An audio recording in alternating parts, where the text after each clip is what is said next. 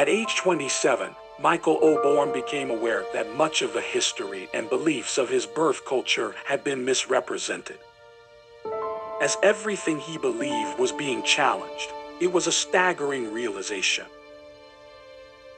In order to explore the new him, he had no choice but to separate himself from his former way of life.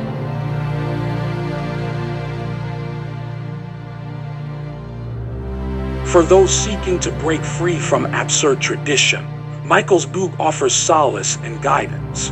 Through his stories, thoughts, and encounters with exceptional people, Michael shares his journey of adaptation, transition, and reinvention.